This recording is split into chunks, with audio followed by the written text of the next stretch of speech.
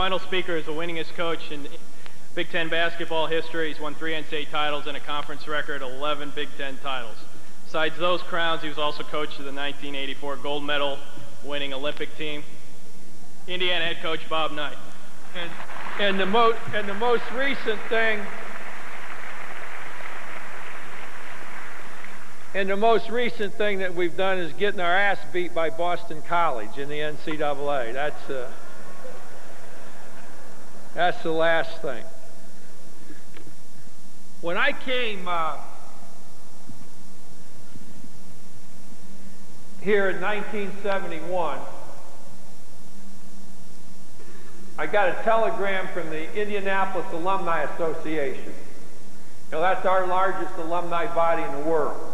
And I got the telegram framed, and it's been behind my desk since I think it was the 2nd of April, 1971.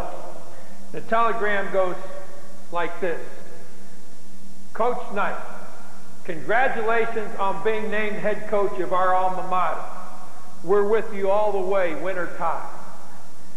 And it has been essentially like that for 25 years. I mean, there is nobody that gets more. I get more help than Governor Bayh gets in this state. I mean, nobody has more assistance than I've got. Now, let me tell you what the hell I'm going to do for people in Indiana this year. And everybody wants to leave a mark on something. Everybody wants to leave a mark on what they do. I don't care what it is. A florist wants to leave a particular strain of a rose. A composer wants to leave a song for eternity. A coach wants to leave a mark on the game that he coaches. Well, I've got that this year. We're going to put a new scoreboard in Assembly Hall. And it's going to be a great thing. And I'll get to its purpose in a moment. But prior to that, you know, I think that you've got to involve people in what the hell it is that you're doing. Your people, your players, refer to those people that are in your business or in whatever you do as your players. I'll talk in athletic terms. You got to get them involved. And once in a while I'll come home and, you know, one time there's a little old lady sitting across the floor from me or standing, and was kind of crowded, and I threw her my chair, and I got in all kinds of trouble over that. And I'll come home, and my wife will say, well, you're kind of down. I mean, you don't seem up. You don't seem ready. You don't seem like we played as well as I thought we played pretty well tonight. I said, you know, there was a guy that was hollering at me from behind, and I couldn't hear what it was that he wanted. And I said, I know that he went home thinking I didn't pay any attention to what he wanted, and I'm really sorry, because I always try to do what the fans want. And I always try to get involvement from our people in games. So we borrowed a little thing from the Catholic Church, and I kind of like this. You know, in the back of all the pews where the Catholics keep the bingo cards, we're going to put in half-court and full-court diagrams. And anytime you're at a game, how many of you have been to a game in Assembly Hall? Well, this year when you go to a game, if you got a suggestion, and it gets noisy, and sometimes I can't hear all your suggestions, and I feel badly when I can't, you put your little suggestion down on half-court or full-court diagram, whichever is pertinent, and we got people in every section that'll collect them, take them down to the little table we're going to have behind the scorer's table. 3 people in really spiffy uniforms, and you gals will really be impressed with this. The chairperson every night is going to be a lady, because I just figure she knows a hell of a lot more about how to get things done quickly than most men do. So we're going to put her there in charge, and the 3 people are going to look at all the suggestions. And when they find one that they vote on 3-0 for me to implement in the game, the chair lady hits a button, and a bell goes off on my chair if it's still there. And I'll just get up and call time. Get the suggestion, get down, go through the suggestion for the players. Players are going to go out on the floor and put into play what this fan has suggested. And as the players walk out, the scoreboard, my new scoreboard, which will be my mark on basketball, is going to flash the section, the row, and the seat number of the person who's made the suggestion. And the other 18,000 can get on his ass, not on mine. So I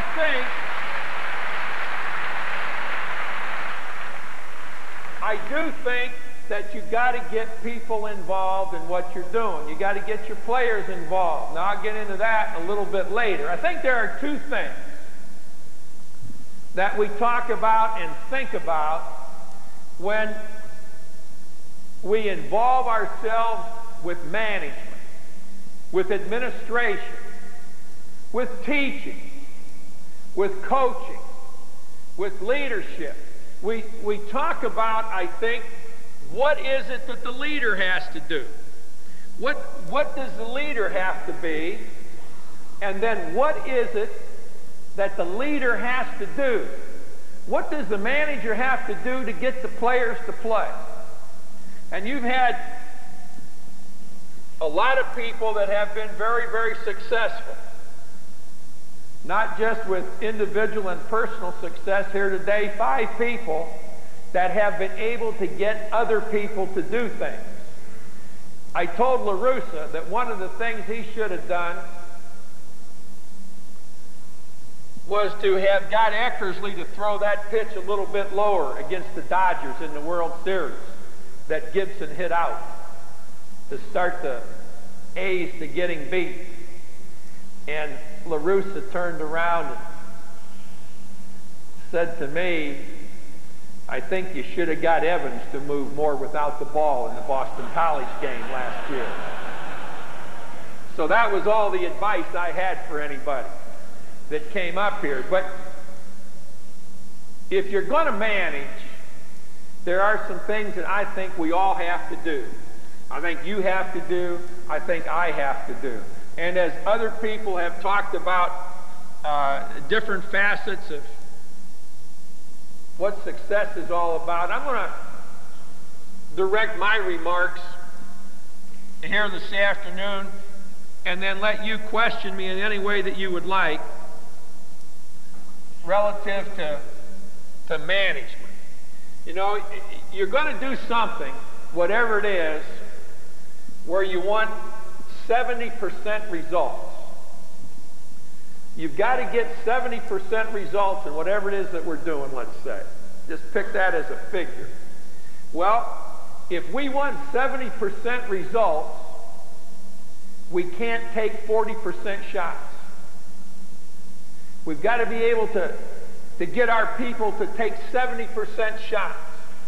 And one of the things that I've always tried to do is let my players know just what the hell it is that I want from them. I had a friend of mine, actually was a coach whose team I played against years ago as a college player at Ohio State. December of 1960, in fact.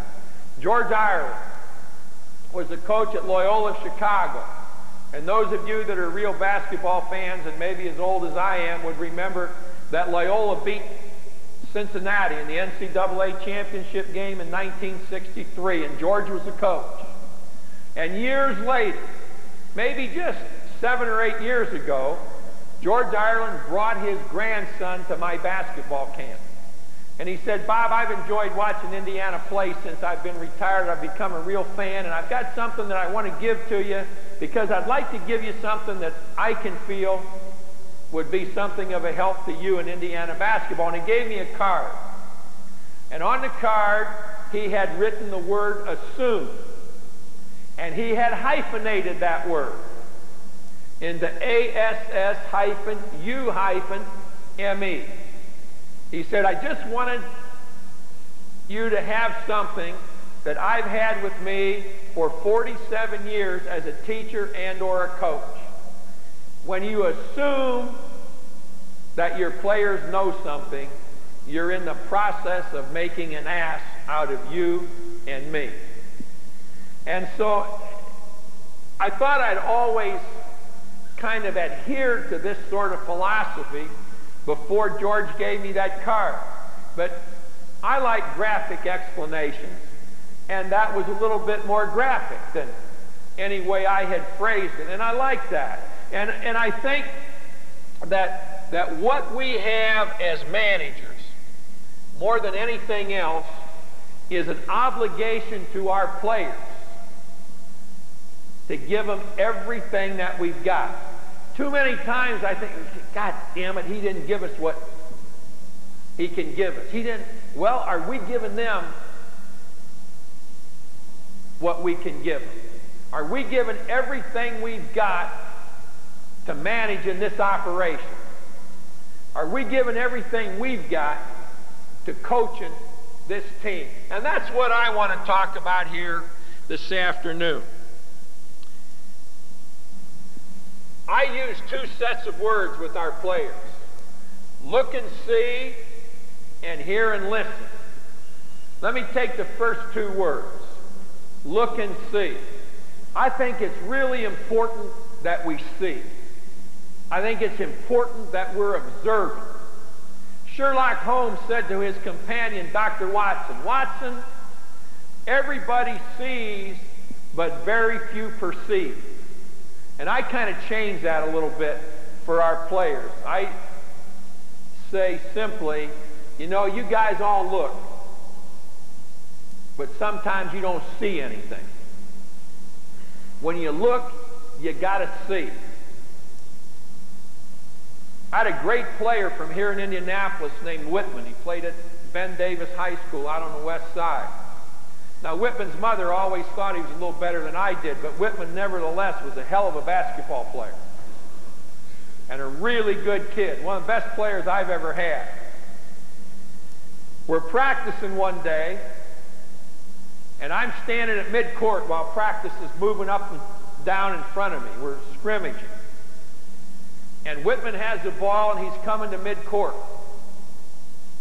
And it's always interesting to try and think as your players do, and then see how many times your players don't quite think that way. I think, all right, Whitman's coming to midcourt. He's going to cross midcourt. We're going to get the ball into play. Here's Blop. Uwe Blop was a really good kid. Very, very smart kid. Phi Beta Kappa. Spoke 4 languages. I wish he'd have been a little dumber and had better hands. I mean, he couldn't catch it then, today, or tomorrow, except in real certain situations. A couple of years ago, Uwe was playing in the Italian Pro League, and I got a fax from his wife. Their first child was born, a boy. Uwe's 7'2", 265 pounds. Wife was a beautiful girl, 6'1". Baby was a boy, 4'3", weighed 102 pounds. I mean, this is a big damn kid. So I get this fax about the baby being born, and I send Uwe's wife a fax back, congratulating her on the birth of the son. Hope mother and son are both well. I put a P.S. Don't ever let your husband hold that kid over anything but a bed. Does not have good hands. Whitman comes to midcourt. Really smart player. The mental is to the physical as 4 is to 1. Give me a kid that thinks, give me a kid that thinks, give me a kid that thinks. I don't need a kid that jumps, I need one that thinks. Whitman thinks, I think. He comes to midcourt. Blop breaks to the basket. Whitman looks, but he doesn't see. Because off the dribble, he makes a perfect pass to Blop. Going to hit him right here. All Uwe has to do is catch it and dunk it. But I know, and Whitman knows when he looks up and sees, And Blop himself knows as the ball is coming to him that he ain't going to catch it. And it goes through his hands out of bounds. Well, I'm not at all upset with this, because I know Blop cannot catch this pass. Whitman's a senior. He was redshirted. He's been there for 5 years. Now, my players have a tendency as they progress through school to give me shorter and shorter answers to my questions. And they found that the least they can say, the fewer problems they're going to have. And in fact, Buckner, when he was a senior, had a great skill at just nodding his head one way or the other in answer to my questions. He was the best. So as the ball goes through Blop's hands, I walk out on the court and I say to Whitman, Whitman, how long have you been here? 5 years. How many of those 5 years have you played with Blop? 2. Have you ever seen him catch that pass? No. Do you ever think he'll catch that pass? No. Then Whitman, let me tell you, without any reservation, you've proven yourself to be today the dumbest son of a bitch I've ever had play here. So with those words of encouragement, I went back to the sideline. And we continue to play. See, Whitman, see. Don't just look, see what the hell is out there. Well, you know, I'm always kind of intrigued with guys that pray to see the ball better, or they say that the Lord helped them make that putt. Does that mean the Lord screwed everybody else? I don't know. I'd rather the guy took good pitches. And I'd rather think the guy lined up his putt well. You know, I want the Lord working on homes for the homeless and a cure for cancer. He doesn't need to be screwing around with putting and sliders and things. But if he does have an interest in sports, it's got to be basketball. Inside, warm, enthusiasm, girls, boys, old, young. I mean, his whole universe is there in front of him. So I really believe that when he takes a moment of rest, it's probably watching a basketball game. And every once in a while, there's evidence of that. And that day was one of those days. Because about 3 plays later, here comes Whitman up the court. And I'm standing back, and I see the whole thing unfold. And so help me, Blop is in the same position, going to the bucket. Now, I know that with Whitman's past experience and what I've talked about, he's going to see. It isn't going to be a look and a pass. He's going to see. And I envision Whitman coming to midcourt, bringing the ball across midcourt, coming into play, setting up our offense, Blop posts.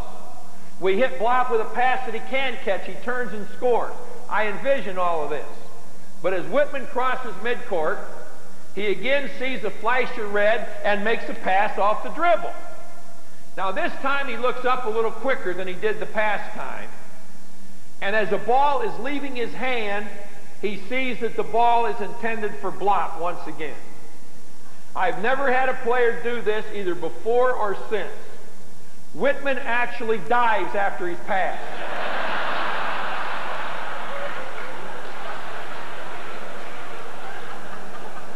Trying to bring it back. And he reacted so quickly that, so help me, he got a finger on the ball. But the pass continued. So I again know, right through Uwe's hands. But again, I'm surprised. Uwe is running, and he just watches the ball sail out of bounds. No effort made whatsoever to stop this pass. So I kind of momentarily forget about Whitman. And I walk out on the floor. I say, don't move, Whitman, just wait there. And I go to Uwe. And I say, Uwe, you know, I don't expect you to catch that pass. You don't think you're going to catch it. But how about maybe putting your hands together and smacking it back in bounds. Or get your shoulder in the way. Or maybe we can keep possession. Uwe 7'1", 260, 4 languages, fluent English, slight German accent, looks down at me and says, "Coach, I agree with you. Red Wittman is the dumbest son of a bitch that's ever played in Indiana."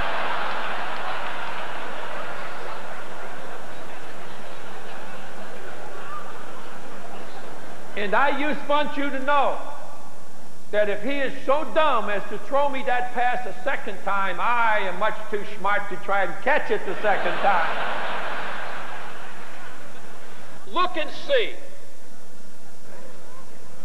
I think the manager has got to be able to see. The manager's got to be observant. He has to see the game. And he's got to get players to see the game.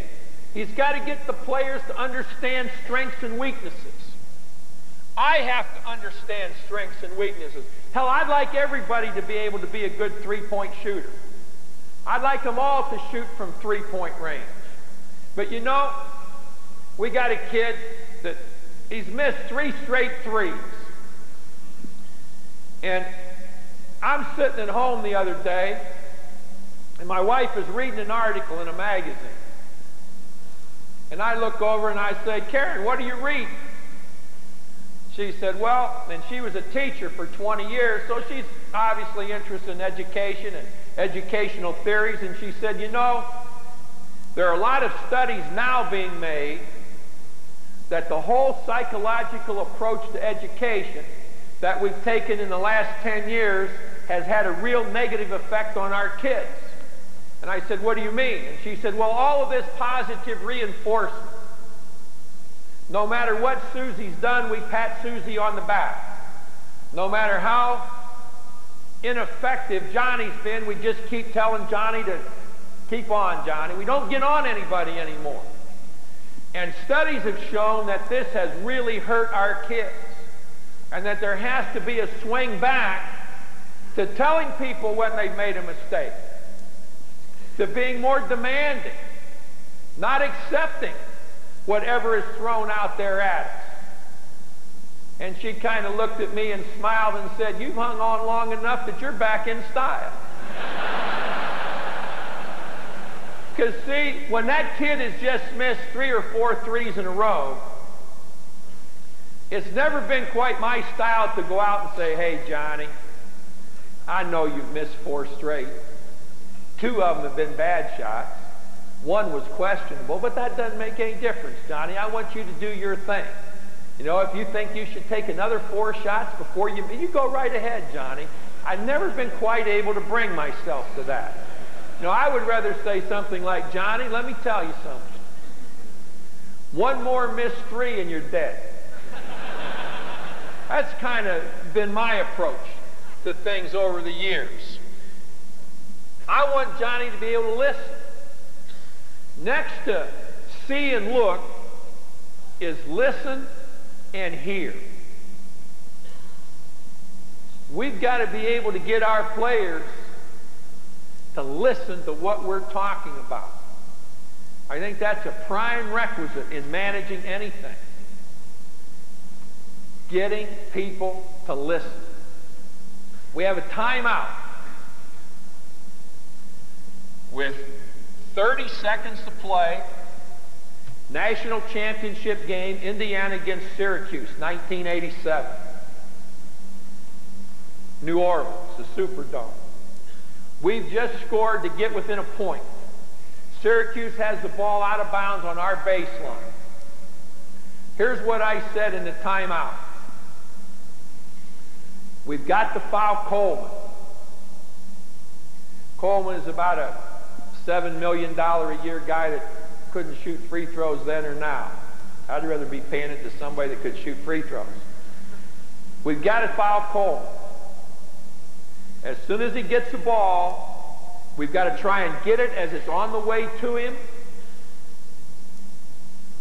And if we can't, we've got to get a piece of Coleman and get him on the line. And we talked about 2 or 3 kids Syracuse had that were good free throw shooters. that we don't want to put on the line. So after having gone through this at the timeout, Syracuse, to a great extent, kind of thwarts everything that we've planned, because Coleman takes the ball out of bounds. And it's kind of tough to foul a guy out of bounds. Now, they have a kid named Cycli, the center, who flashes up and gets the pass. Well, we immediately come off Coleman and double-team Cycli. Steve Ives came off Coleman, went after Cycli. Cycli makes a really good play, at least seemingly, and returns the ball to Coleman, who stepped in bounds and is now open. Don't just hear, listen. Keith Smart comes off his man as the pass is being made to Coleman,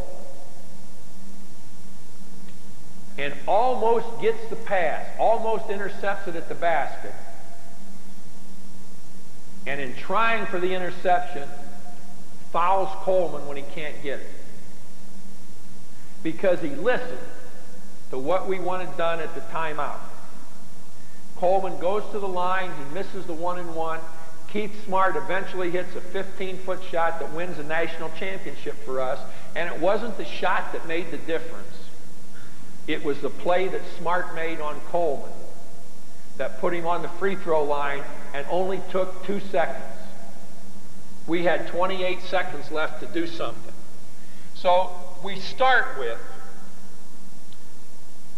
I think, if we're going to manage, if we're going to administer, if we're going to teach, if we're going to coach, if we're going to motivate, we start with getting our people to see what's going on and to listen to what it is that we want done.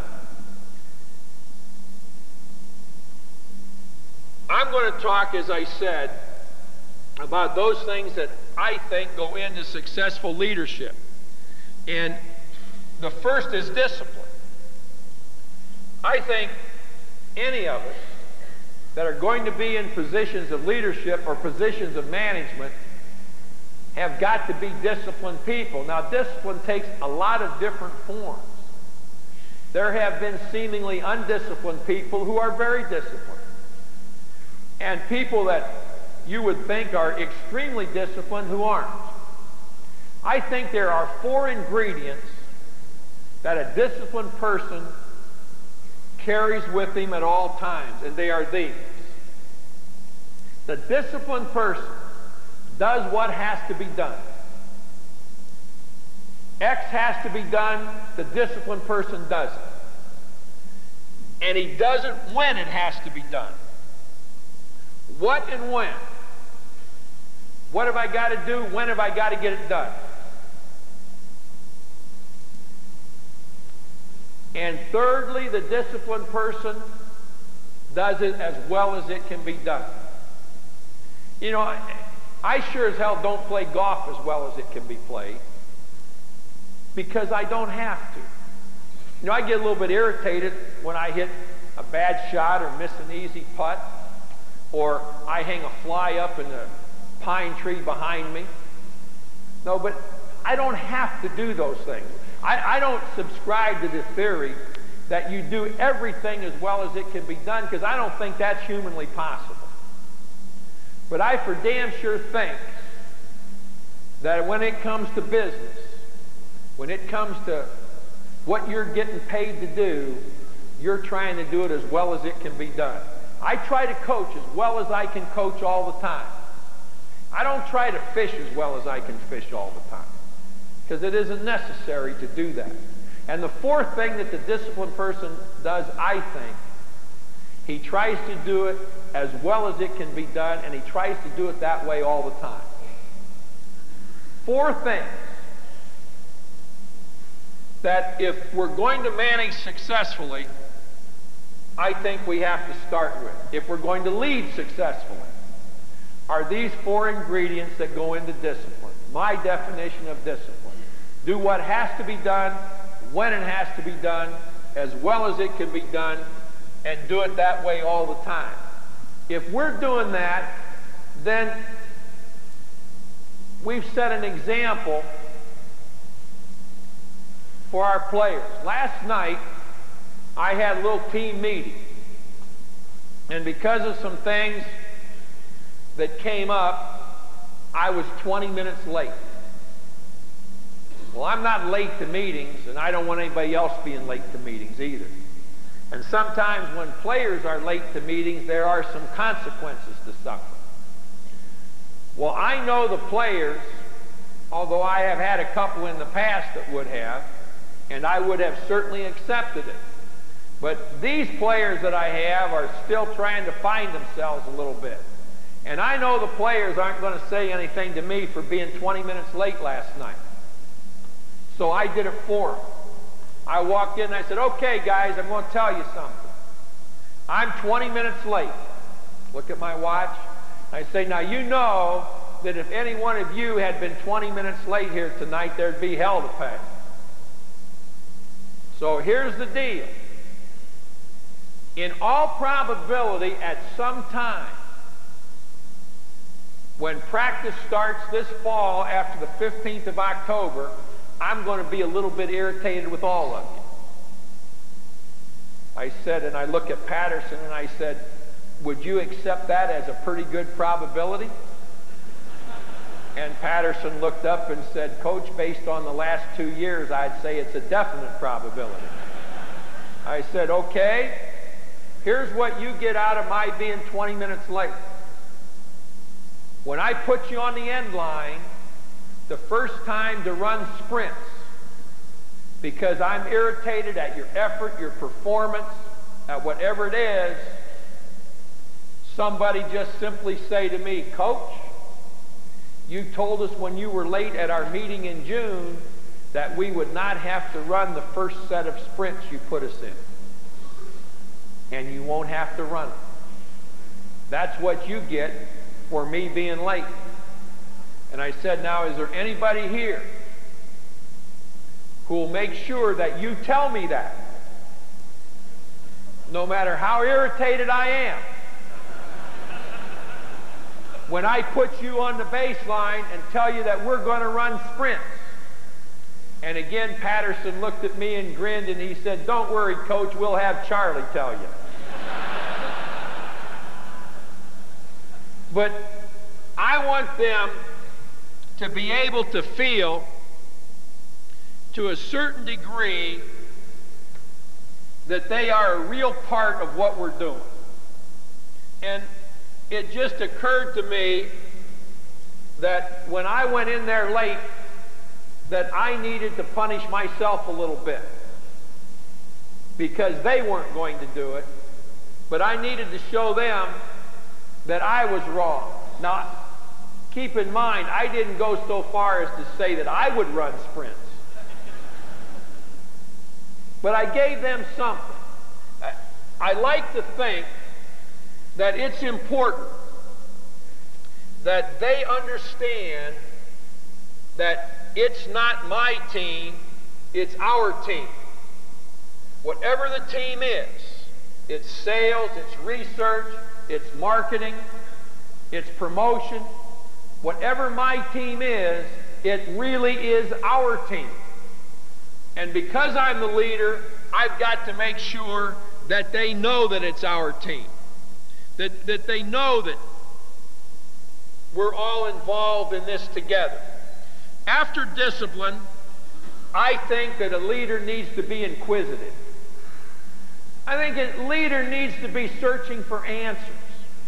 I think a leader always needs to be looking to improve his team. I had 6 honest serving men. They taught me all I knew. Their names were what, where, and when, how, why, and who. The inquisitive person, I think, simply puts himself in a position where he's always trying to find out something, where he's always trying to find a better way of doing it. Let's build a better mousetrap. How the hell do we do it? What, where, when, how, why, who? An effective leader, I think, has got to be inquisitive. I think that above all else,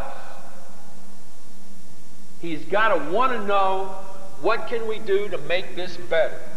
What is there that we can do? I really like to ask our players. This is an area where I really involve our players. Hey, I take an experienced player that's going to play. I take a Calvert Chaney, and I say, Calvert, who does the best job of getting the ball to you? Calvert, who do you feel most comfortable playing with when the other team's in a zone? Sometimes I ask questions where I really don't particularly care about the answer because I know what I want to do, but I just want a little input so he or they think they have some input into it. Other times, what they say is what we're going to do. Calvert, I don't know whether we should start Smith or Jones. What do you think? Coach, I think Jones should start. Okay? Jones is going to start. Now I know that Calvert's got a little on the line here. He's going to help Jones a little bit. Calvert knows that it was his decision to start Jones. We're not going to, don't let me mislead you. Basketball at Indiana is not America's most democratic operation. I got to digress just a moment and tell you something I think you'll all get a kick out of, because I think more and more we become apolitical. But I was at a pretty large gathering like this not too long ago, and it had a very, very strong Republican flavor to it that I couldn't miss, and nor could anyone. And I said to the gathering, I said, you know, some of you are going to be pleased to hear this, but I have come to the conclusion, as I've studied a lot of things over the past years, that the second most ineffective institution in American history is the National Democratic Party. Of course, with the Republican flavor, everybody kind of got a kick out of that, until I said, now some of you aren't going to like this, but it's only superseded in effectiveness by the National Republican Party. So I get into some things with players. I get into things with players where maybe what they say is going to have no bearing on what we do, but the player knows that he's had something, and I've at least asked, and my decision or my choice wasn't his, but he got something to put into it. And then maybe, as is the case with Chaney and Jones, his thought and his decision was the answer. I want players to have an input, particularly into things that I really don't care about. But I don't want to let them know that I don't care about it. I think this is really an interesting area of leadership. We're going to practice on Saturday. Okay? A weekday's practice is determined by our class schedule. But we're going to practice on Saturday. You got to have a meeting. Whatever it is, it's going to be in a time slot that really doesn't make any difference to you. So why, as the manager, as the leader, as the superintendent, as the CEO, why should I pick the time? Doesn't make any difference to me. Okay, guys, we're going to practice on Saturday. After you shower, Calvert, come tell me what time you want to practice Saturday.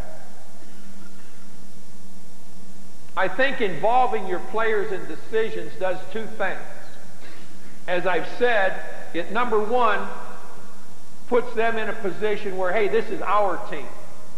You know, Coach told us to make up our minds when we're going to practice on Saturday. And secondly, it makes them responsible for something. They got to make a decision. In 1992, we go to the NCAA Final Four in Minneapolis. And I had become really irritated with our two senior captains, Anderson and Meeks. I told the team that Anderson and Meeks would not be our captains in the NCAA tournament. You come to me with who the captains are going to be. Boy, were they reluctant to do this. You know, Anderson and Meeks were their buddies. Anderson and Meeks were guys they'd played with for 2 or 3 years. Anderson and Meeks have been really stuck in the butt with something. They're not going to be captains. They at first kind of thought they could get out of it by not making a decision. Cheney comes to me. Coach, you know, Eric and Jamal have been our captains. You know, we're happy to have them as captains in the NCAA. I said, well, Calvert, I goddamn am not happy to have them as captains in the NCAA. And I have a little sign in our locker room that says, when the coach ain't happy, ain't nobody happy. And I said, so Calvert, you get your ass back in there and you come back to me with the captains. So reluctantly, Calvert and Greg Graham come trundling out. And now they are going to be our captains. And neither one really wants to be. And then, so we get going from there. Now we go through the first round of the NCAA. And we beat Eastern Illinois and LSU. And now we beat Florida State in the third game in a tough game down in Albuquerque. And we're having a meeting on Friday afternoon. Wayne Lucas is at the meeting. We're having a meeting on Friday afternoon about practice for Saturday's game with UCLA. We've gone to a local high school to go through what it is that we're going to go through for the UCLA game, walk through, talk about it, show what we have to do on offense, show what we have to do on defense. Then we came back to the hotel, and now we've got the players in a room, and we have a time to go work out at the University of New Mexico Arena in the afternoon. So I've got the players. Okay, do you want to go work out? We can go over and run and shoot, work out, and right away, Meeks. Coach, I think we should go work out. Anderson. Coach, I think so too. We shouldn't pass up the chance to go work out. Calvert, what do you think? Coach, I don't feel like working out. I don't think we should. Said, my leg bothers me a little bit. Greg, what do you think? Coach, I'm tired.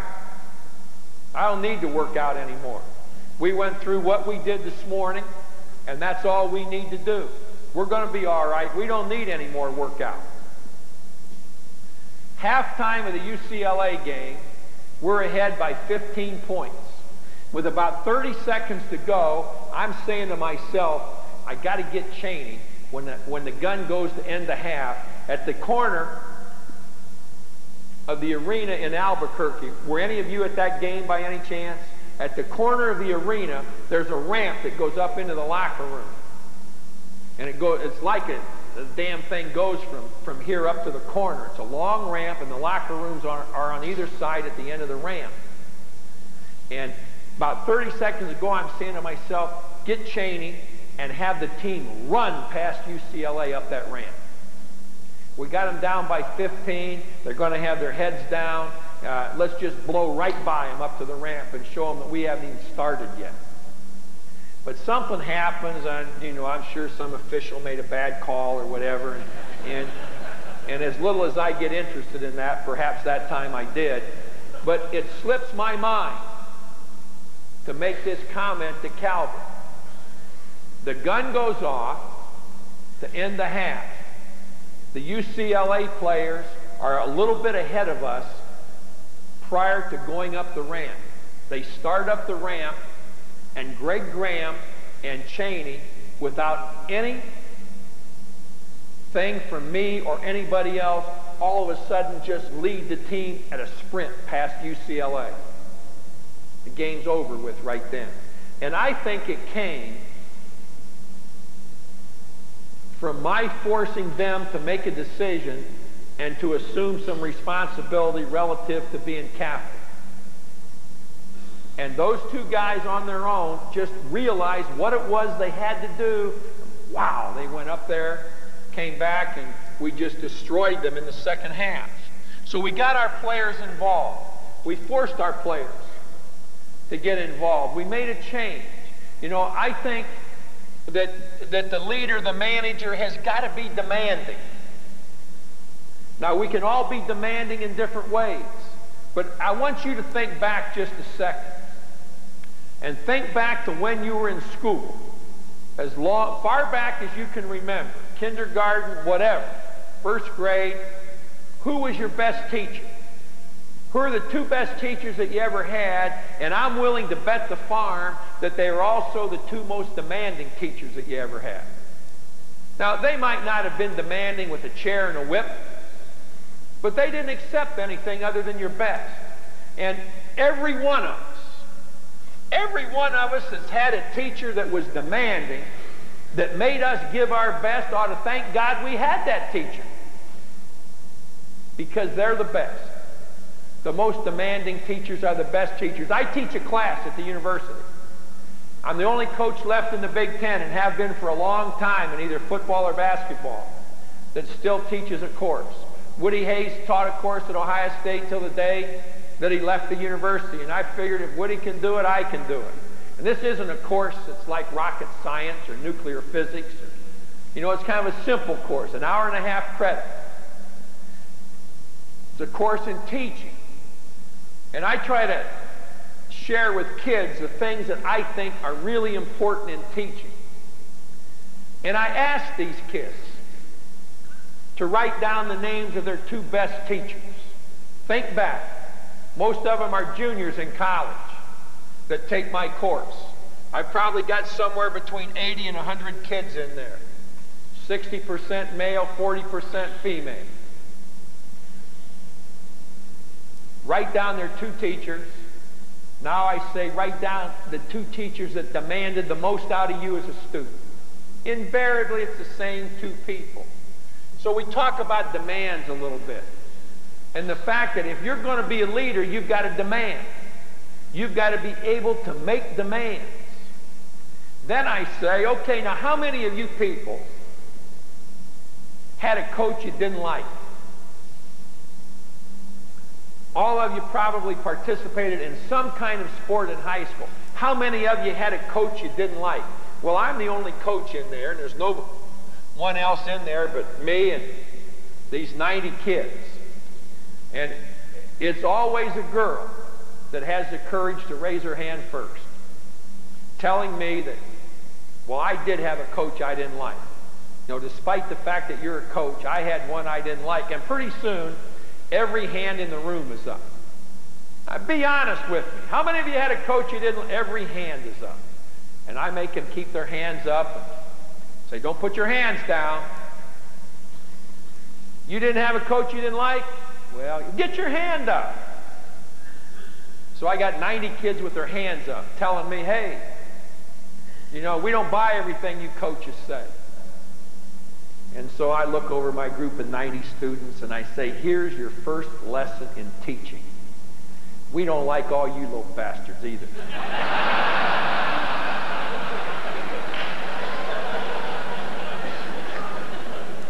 And I mean the stunned looks on faces when I say this.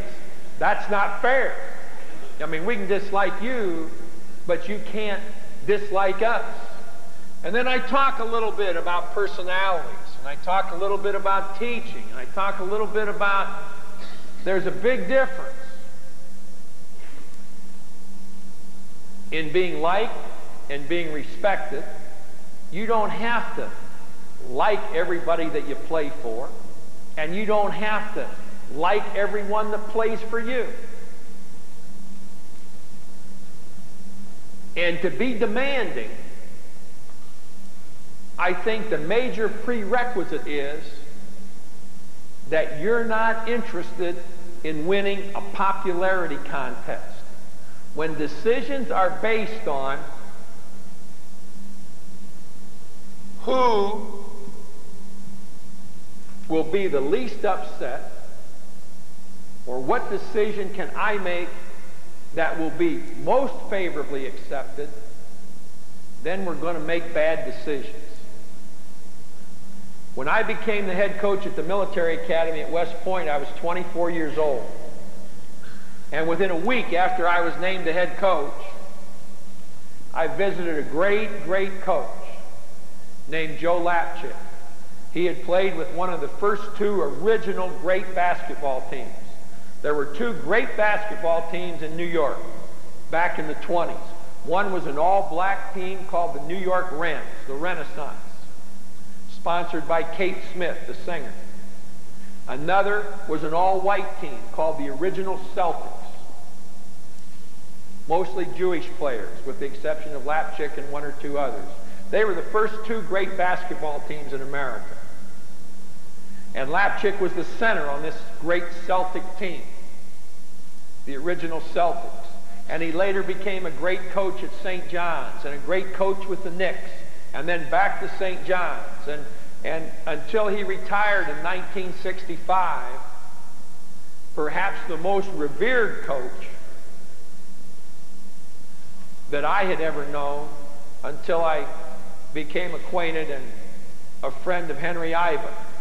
And Mr. Lapchick was very good to me because he liked and admired my college coach, Fred Taylor. And so in that first week, after I became the head coach at West Point, I went down to see Mr. Lapchick, who had a 6th grade education. Yet he had 3 children, all of whom went on to have PhDs. And Mr. Lapchick, with his 6th grade education, was one of the most articulate people I've ever known. And I asked him about coaching and teaching and all kinds of questions. And in the process, he looked at me in his living room at 3 Wendover Road in the Bronx. He looked at me and he said, "Let me ask you a question. Is it important to you that people like you?" And I thought for a second, and I said, "No." I said, "Coach, it really isn't. It's important to me that people believe I know what I'm doing, that people have a confidence in decisions that I might make, but I don't think I can make the right decisions if it's important to me that people like me. Is that correct?" And he said, "If you want to coach, if you want to manage, if you want to lead, then you can't worry about people liking you." And I think that's a very, very big key in demanding. I think that you've really got to be organized to be a leader, to be a coach. I think organization is really important. And a part of organization is appearance. I think that when you meet with your team, you have to look and act like you know what the hell you're doing. I mean, how many of you have ever heard a guy get up to speak, even if it's impromptu, and if he's just been asked, and he gets up and says, "I'm not sure why I'm here. I don't really know what I was asked to say, why I was asked to speak tonight. No, I'm not sure what to say." Well, get your ass off there then. You know, what the hell are you doing up there in the first place? If they asked you to speak and you don't have anything to say no, I don't have anything to say. You know, act like you know what you're doing. Look like you know what you're doing. We talk a lot about winning and losing. All these books are written about winning, most by people who've never won in anything. You know, the writers always amuse me. The writers of books greatly amuse me. In almost all cases, they are observers, not doers. They observe other people and then critique other people, and they probably couldn't beat anybody at anything.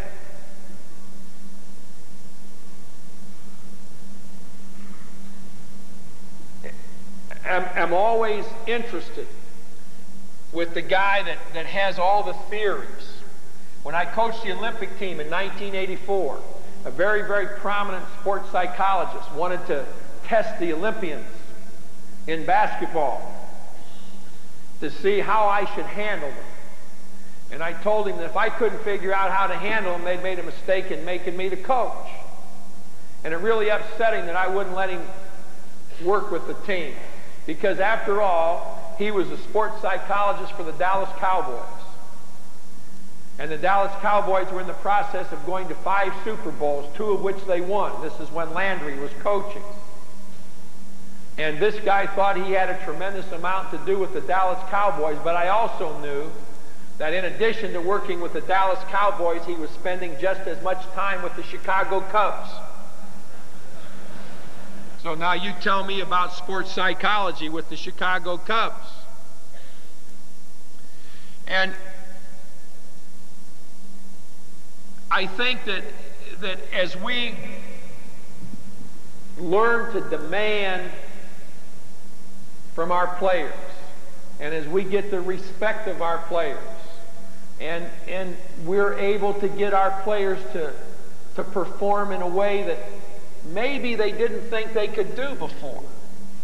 The greatest compliment that you can ever have is, boy, he got more out of me than I thought I had to give. And to me, I kind of think that's the greatest reward that you can have in management, the greatest reward that you can have in coaching.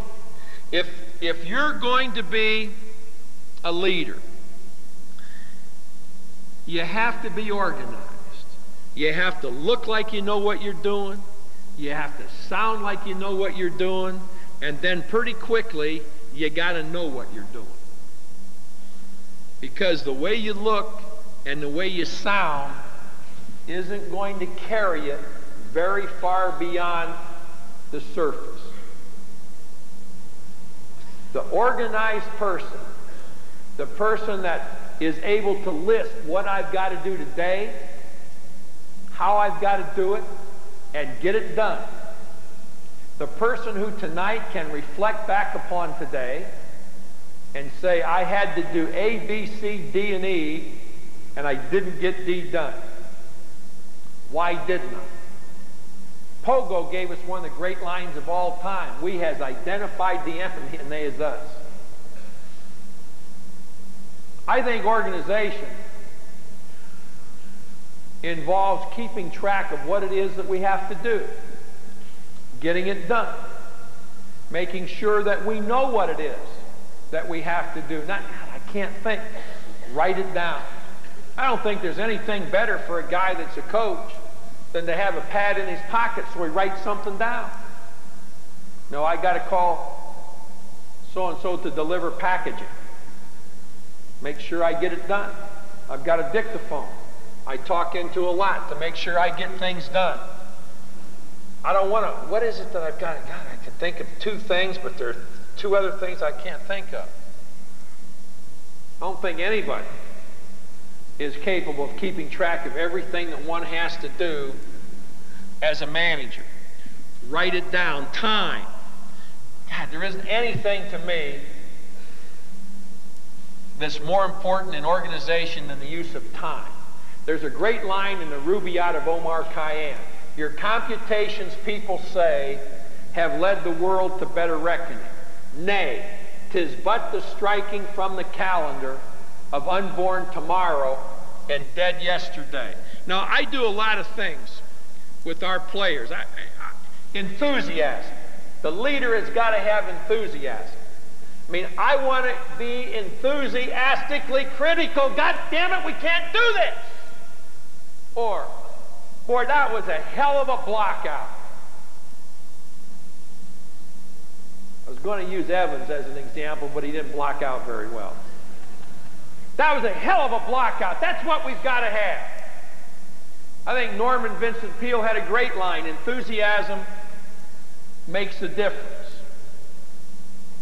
Enthusiasm and understanding the game. The manager has to understand the game. Is it sales? Is it marketing? If it's sales, it's presentation, it's knowledge. If it's marketing, I sure as hell have to understand our competition. I've got to understand this area, this product, where it can best be located. Paying attention to the game, understanding it, is really important if I'm going to coach well. Sometimes it's tough. We've lost 2 in a row. And I got to understand a little bit. I can't just say, well, we're going to eventually win. Yeah, we'll eventually win, but we'll be done by then. How about walking into my locker room? We've just lost 2 in a row and you're playing for me, and you see a big sign on the board. When you're up to your ass in alligators, remind yourself that your initial objective was to drain the swamp. We've just lost 2 in a row. We're up to our ass in alligators. We better get the swamp drained. I really like to give messages to players. I like to let players know exactly what it is that I want done. Goals, performance, input insofar as effectiveness and intensity is concerned. I may put Webster's definition of intensity on the board. I'm constantly trying to do something in our locker room where our players know that I'm constantly trying to do something. They've got to know that I am really involved. Then I try to do some things to remind myself of what's important to me. Time. I put together some things on time. And I'll just quickly go through a couple of them with you. Time is man's most important asset. All men neglect it, all regret the loss of it. Nothing can be done without it. Voltaire. Dost thou love life? Then do not squander time, for that's the stuff of which life is made. Benjamin Franklin. Time is the scarcest resource, and unless it is managed, nothing else matters. I talked a little bit about enthusiasm. Enthusiasm, that certain something that makes us great, that pulls us out of the mediocre and commonplace, that builds us into power. Enthusiasm, if we have it, we should thank God for it. If we don't have it, then we should get down on our knees and pray for it. I try to teach that you can do something wrong enthusiastically and it'll turn out right. You can execute something in the right technique without enthusiasm and you lose the play. Enthusiasm makes the difference. And then the last point that I would make relative to leadership would be flexibility. Now, I'm not looked upon as the most flexible individual in America. I understand that. But I understand the importance of flexibility. I understand the necessity to change from an inside attack to an outside attack. I understand the necessity to handle a kid differently today than I might tomorrow. I don't think there's any given set of circumstances that we can apply from our team or to our team from one day to the next without seeing exactly what tomorrow brings.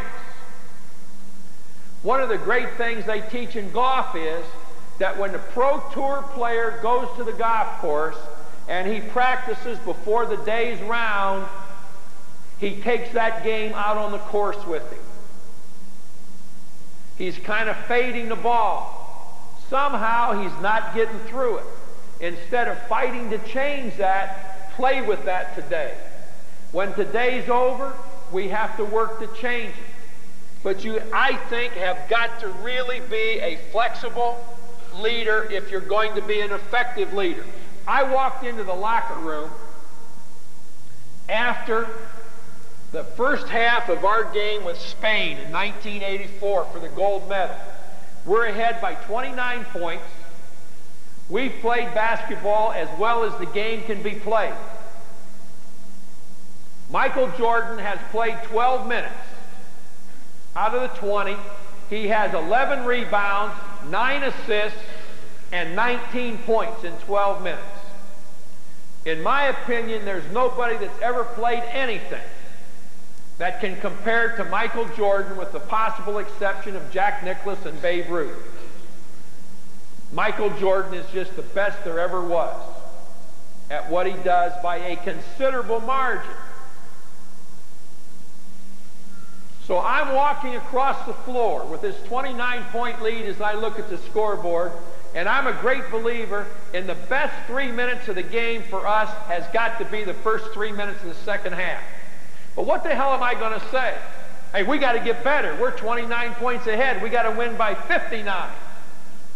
These kids are going to be a little bit satisfied with themselves. They know how well they've played. And when I get to the locker room, I still haven't come up with an answer. I open the door, and the first guy I see is Jordan sitting in front of his locker. Idea light flashes. I say to myself, I'm going to get on Jordan's ass a little bit. And everybody else is going to say, God, if he's upset with Jordan, how's he feel about me? 12 minutes, 19 points, 11 rebounds, 9 assists, and I have the stat sheet in my hand, and I walk over in front of Jordan, and I look down at him, and I say, Mike, when the hell are you going to set a screen? We got 4 guys out there screening when you're in the game, screening to get you open, screening to get each other open. Haven't seen you set a screen yet. The only way I get all 5 guys screening, Mike, is to get you the hell out of the game. Now, when are you going to set a screen? All you've been doing so far, goddammit, is rebounding, passing, and scoring. You need to screen, Mike. Now, Jordan, you've all seen the grin. I mean, it's the greatest grin in the world. Doesn't quite use all of his grin in this circumstance. But he looks up at me and he grins a little bit and he says, Coach, didn't I see last week where you said I was the quickest player you'd ever been around? I said, Mike, what the hell has that got to do with you screening? Coach, I think I'm setting them quicker than you can see them out there.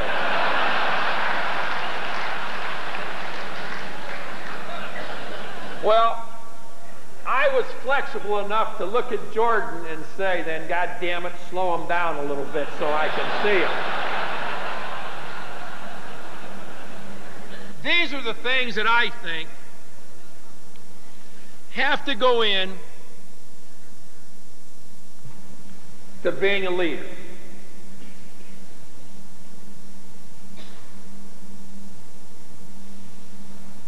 And we're all going to make mistakes in leadership positions. We aren't all going to make the right decisions. Wayne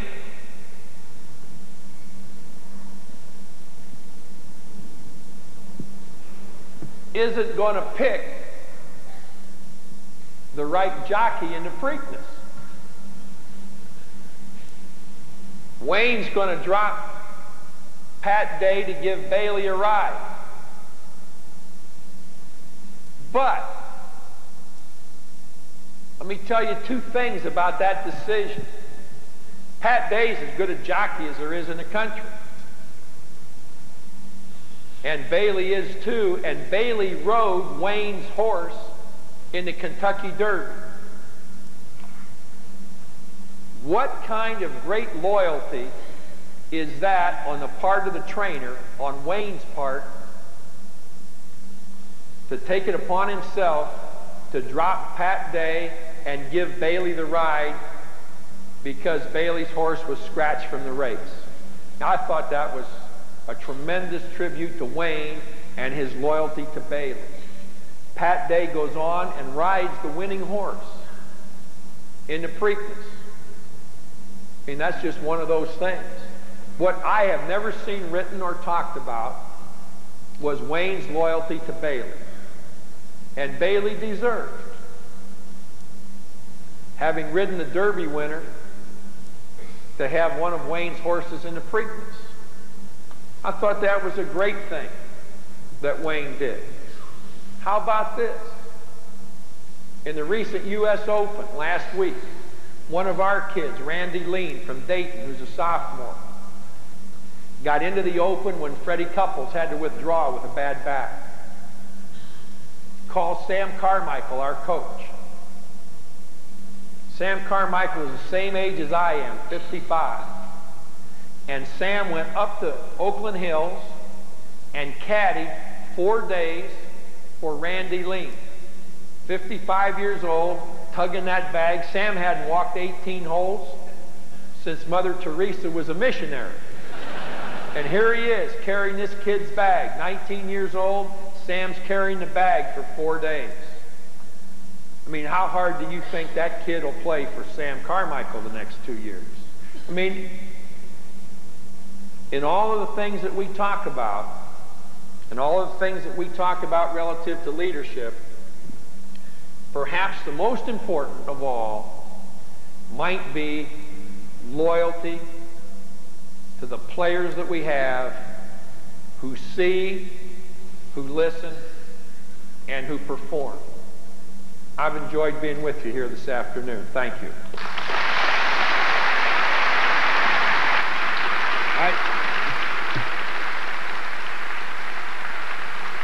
And I'll be glad to entertain questions. I've got nowhere to go, so if you've got questions, just stand and go to a mic and ask them. And if they're good questions, I'll answer them. If they're bad ones, I'll just ignore them and we'll go on to the next guy. Now, anybody that wants to start off with a really intelligent question, go right ahead. Coach, in Sun Tzu's book, The Art of War, what was the most important or valuable thing that you gained out of that? I mentioned all of these books that have been written about how to win and how to succeed and how to do this and how to do that. When I write a book, it's going to be entitled Losing. Because I think knowing how to lose is really important. I mean, everybody wants to win. You know, when it's thrown up, we all want to win. But you got to know what losing is all about to win, I think. You eliminate the reasons why you lose: poor communication, poor grammar, poor appearance, lack of knowledge, being late, whatever it is that you're involved with, list the reasons why you lose, and then eliminate them. God damn, there's only one choice left. I think understanding losing is really important. And we eliminate those reasons why we lose. The best book, I think, ever written on success or how to succeed was written 500 years before the birth of Christ by a Chinese militarist named Sun Tzu. That's the book he was referring to. And I'll take just one passage from the book because it was the first passage I ever learned in the book. Just as water retains no constant shape, so too in war are there no constant conditions. He who best understands this may be a heaven-born captain. Talks about a lot of things: understanding the game, flexibility, observation. But this is a book, if you're interested in the whole realm of books on winning and success that have been written, go to your bookstore and have them order you a copy of The Art of War by Sun Tzu. Coach, this is a two-part question. I own a small business over in Cincinnati, and over the years I've had to deal with employees that want to be rewarded for simply doing what's expected of them. What's your feeling on that, and also how would you manage people like that? Well, first of all, I think that you have to let your people know. Let's just take a quarter, if we might. You have to let your people know what's expected of them this quarter.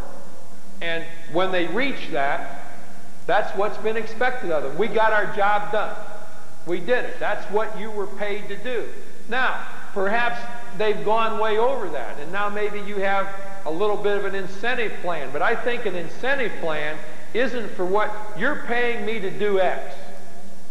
And if I do X plus, then maybe in your mind, something additional should be done for me. But I've got to be told that, and I've got to be aware of that. And I think you have to be very straightforward in that. We're not just paying you to be here. We're not paying you to fill. We're paying you to do X. And if we get X done, that's what the hell you've been paid to do. Now, if we do Y and Z, now we're talking about something a little bit extra, because that's a little bit more than I expected.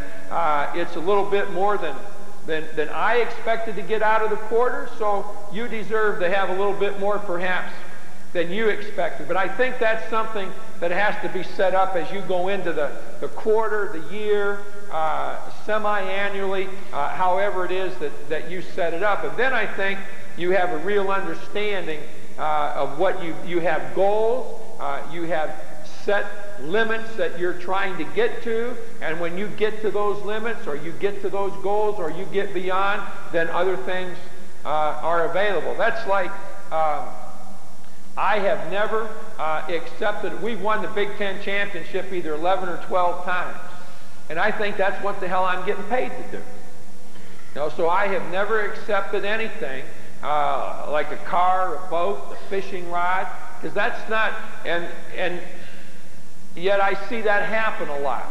And those are people that, in my opinion, have not been made aware initially of what's expected of them.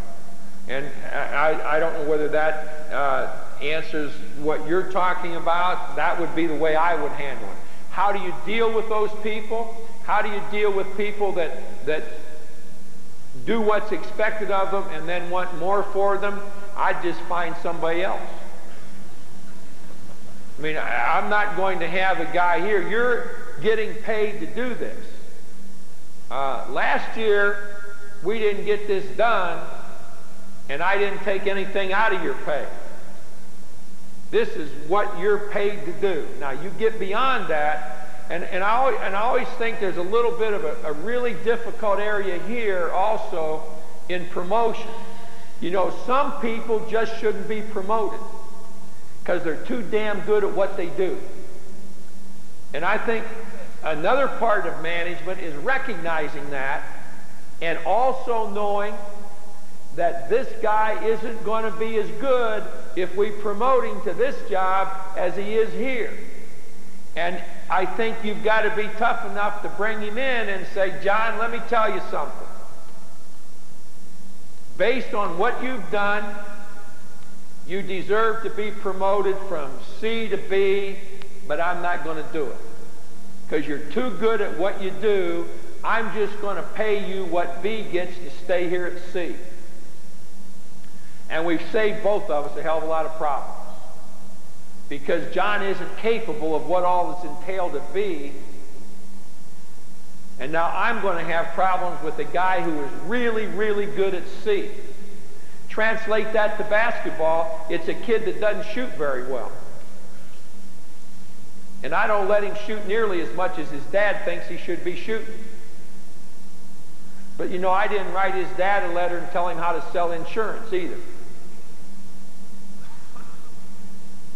Your value to us is playing defense and handling the ball without making mistakes. You don't need to be a shooter. You're just going to stay right where you are. Now the kid's a senior. You know, he thinks, boy, I'm a senior. Hey, I just recruited 2 freshmen that can shoot better than you can. So that's always an interesting aspect, I think, of leadership and dealing with people. Coach, how do you view the recent professional player salary demands for people like Shaquille O'Neal, Reggie Miller, Michael Jordan, and some of these? Well, it's like people ask me, haven't kids changed a lot? Oh boy, how do you deal with kids today? Well, I think parents have changed a lot.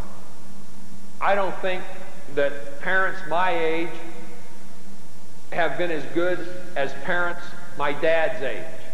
I don't think parents my son's age are as good as parents my age in being demanding of kids. I think a lot of it just starts with parental demand, and instead of the parents saying, this is the way it's going to be, too many parents have adopted this philosophy of, well, that's okay, Johnny, everything's positive reinforcement. Well, everything isn't roses. And the same thing with salary demands. The problem with salary demands is there's going to be a guy that pays it. And that's where it, I think, gets out of hand. They even try to legislate and help weaker people by putting a salary cap on things. But what does some guy do? He tries to figure out a way to beat the salary cap. So the people that are actually paying out the money, I think, are the people that are more at fault for the salaries that are being paid than those who are demanding the salaries. Now, if Shaquille O'Neal wants to make $25 million a year, then put an incentive in there that for every game that he doesn't shoot 70% from the free throw line, it costs him $10,000. I mean, that I think would be fair. You know what somebody just told me today, that I think his contract demand was $37,000 a day. I mean, well, it seems to me reasonable to believe that the guy ought to make a free throw occasionally.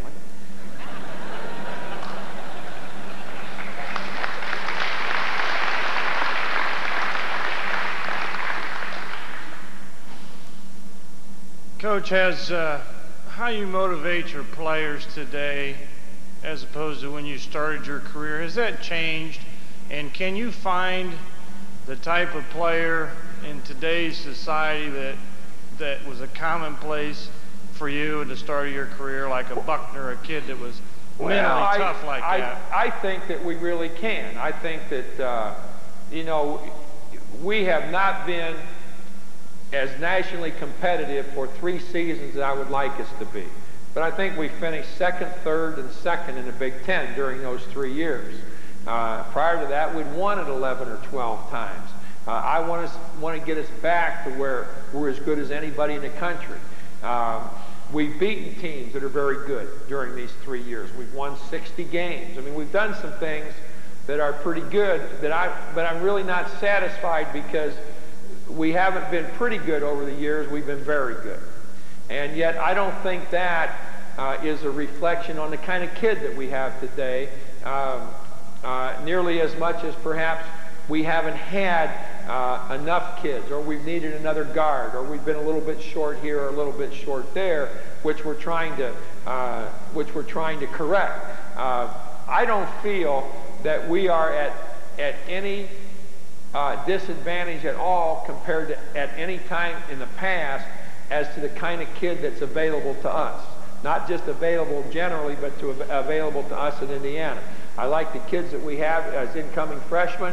I like the kids that we are recruiting for the next couple of years. And I think they're kids that are going to be able to do what it is that we want done. I think part of that, though, is that as time has passed, there have just been more and more and more kids that can play.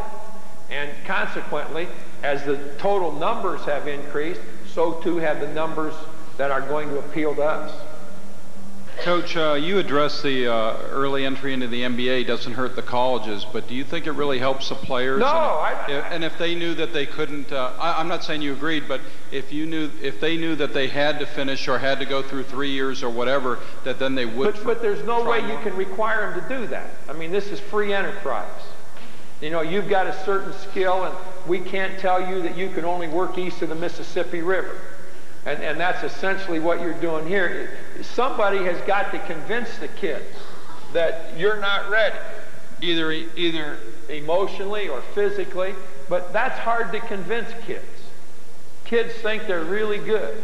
I mean, like Bo and I were talking, Bo asked me last night, he said, you remember when you were a kid at Ohio State? He was an assistant at Ohio State. Do you remember when you were a kid at Ohio State and you came in to see me and you thought you should have been playing more on the basketball team and you weren't, and you were playing a hell of a lot as it was. And he said, in fact, I think if you'll remember, I told you that you were playing more than you would have been if I was coaching. And you kind of went away and you felt a little bit better because I had you convinced that you were playing a lot. And in fact, I was. And he said, that's kind of like when I was at Miami. He said, damn it, when I was a sophomore, I thought I should have been the starting right tackle at Miami. And God damn it, I still think so today. Well, kids think always that they're just a little bit better than they are. And so the kid that is pretty good may think he's really a lot better than he is. Or maybe he can't transfer the circumstances of his playing in college to what it's going to be like in the pros in a realistic way. So those kids always get hurt by it. And they leave and they go. And see, we do one thing that's wrong right now. We let a kid announce for the pros, see where he's going to be drafted, and if he doesn't like it, he comes back to college. Now, I'd have a hell of a time coaching that kid. You know, I would have to say, look, you've got a decision to make. You're either going to go to the pros or you're not. You're either pregnant or you aren't. They're in a halfway. And you're going to go or you're not going to go because you're not coming back here. And we make a mistake. See, that would deter some kids. You know, a kid would say, well, I'm not going to take a chance on it. I've got another year and I've got to play. But it's tough with these kids. Somebody gets a hold of them, a family member, some guy that they don't even know, and convinces them that, well, you're going to get to shoot more in the pros. You're going to be, the pros think, well, they don't.